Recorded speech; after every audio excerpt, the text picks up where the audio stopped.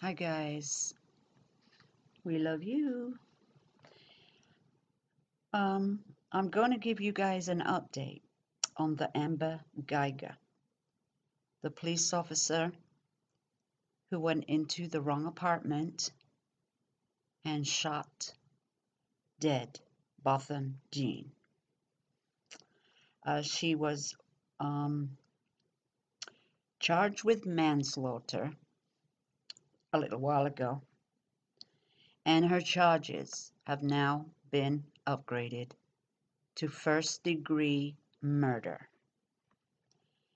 So she was originally on bail for manslaughter, and she had to be booked and recharged, and she is on bail again.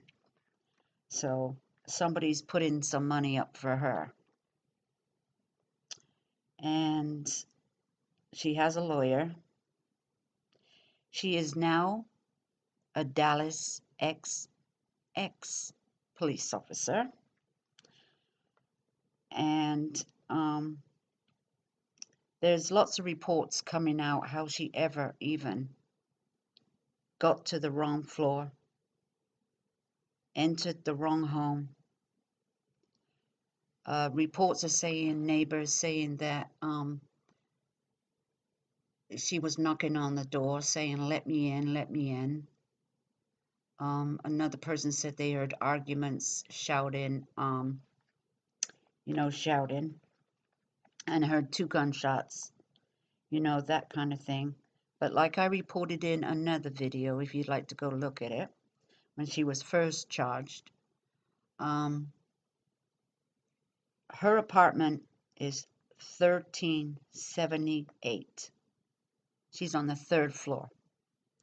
Now, Botham Jean, his apartment is on the 4th floor, 1478. So now we find out that she is directly underneath his apartment. Now, some people are saying that maybe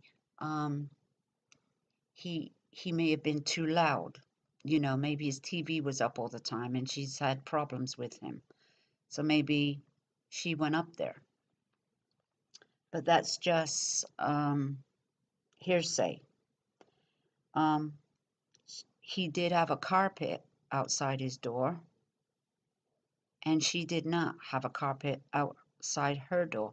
Now you got to remember, she's just finished her shift at work, and she didn't come from a bar, and she wasn't drunk and silly, as far as we know. I don't know if she's got any drugs inside her, but we don't know that, and the reports haven't come out stating so, because this is going to trial. And this would be a good one to watch, because we like to know the facts. We like to know the facts.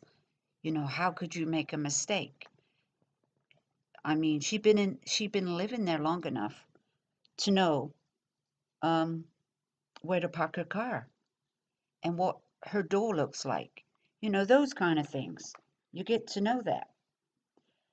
But so she has the lawyer stated that it's that this was a justified shooting because she thought it was her own apartment.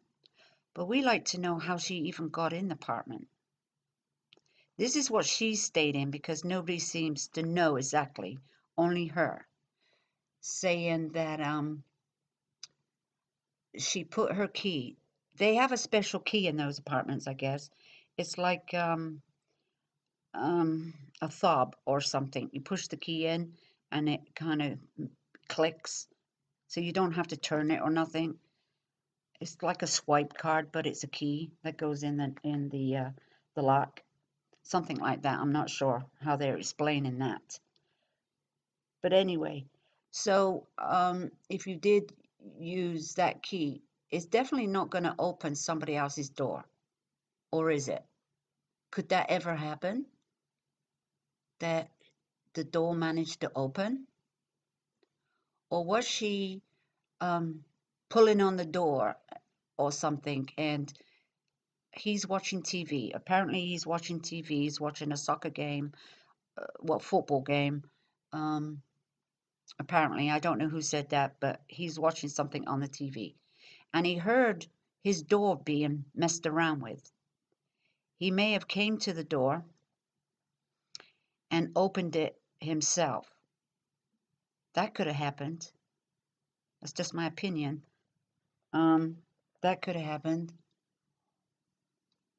But people are saying there's no way the door could have been just ajar with nothing holding the door open, because it would have automatically shut. It's a safety door. So we just don't know at this time how she ever got in that apartment. And this is her story, and she's sticking to it. So she's got a lawyer, and his mother stated that he, they come from St. Lucia, and he came to the United States to study. And then he found a job in Dallas, and he worked as an accountant. So he got a college degree, and this man worked hard. He worked hard to get to where he got to and found a good job. Now, we really want to know why she ended up in the wrong apartment. And she shot this guy not only once, but she shot him twice. And then she states that it was dark in there. It was really dark. Well, I don't know if it was that dark. Do you know what I mean? Because he's got the TV on. He probably got a light on. Um, and when you first come into an apartment, don't you recognize things? Yeah, you kind of recognize, oh my God. But we don't know how she got in there in the first place. But I'm thinking she must have been pushing the door, banging it a bit, saying, why ain't my key working, kind of thing. I don't know. Who's in there? Let me in.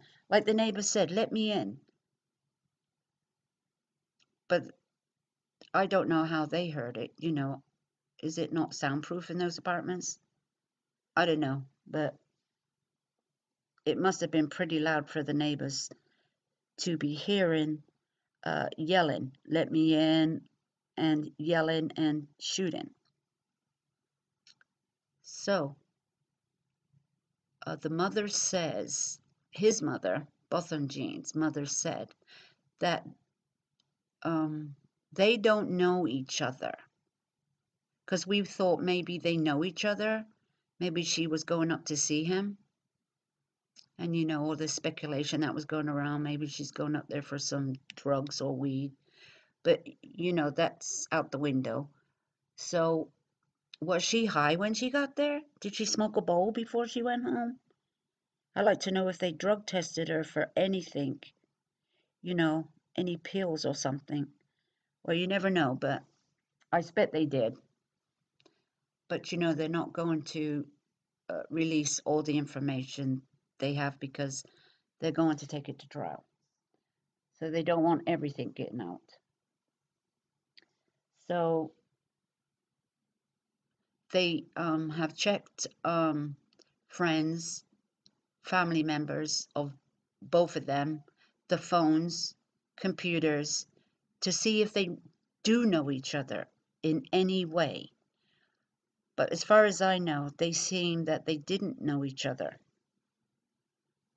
But how does a sober officer coming off duty park on the 4th floor and not on the 3rd?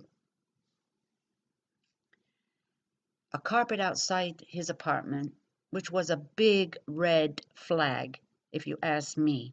My God, if I went home and if I lived in an apartment and I went home and I didn't realize I was on the wrong floor, but if I see a carpet out there and I didn't have one, well, I would automatically know that. Oh my God, I'm on the wrong floor. Oh, and off I go. But we just don't know. So, what do you think, guys? What do you think about her story? I mean, she was just arrested again just the other day, upgraded from manslaughter to first-degree murder.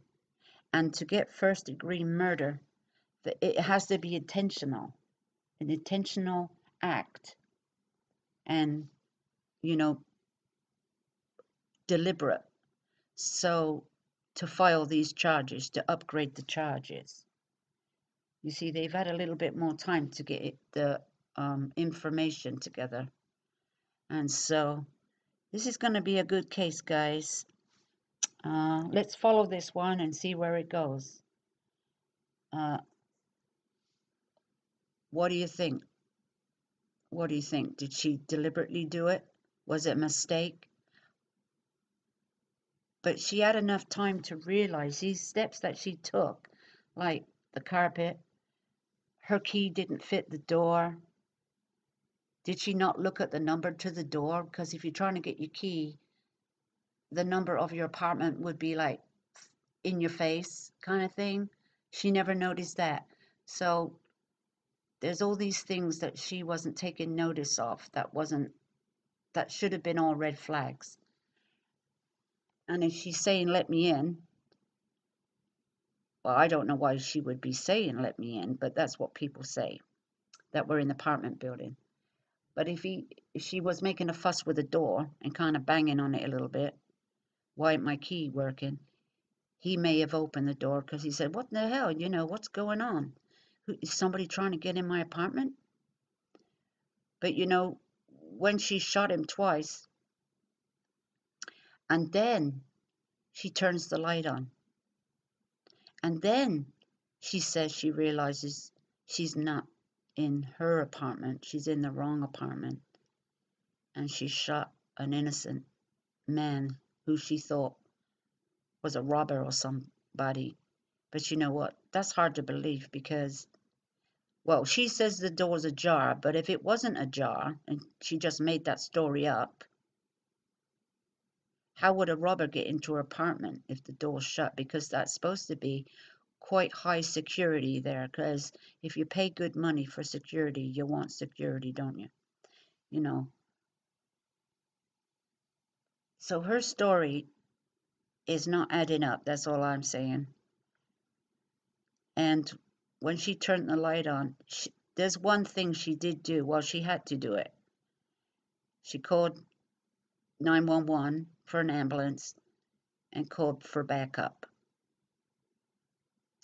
But that ain't her first rodeo, so she's been in trouble, done something and shot somebody on the job before, but I don't know the reasons, what really was the outcome on that. Maybe she got away with it, but it sounds like this officer is not all the ticket. Unstable. She looks a bit unstable looking at her. If you ask me, that's just my opinion. She does look a bit unstable to me. So I'd like to know if she was on any medication, legal or not. So we're going to be following this one, guys, because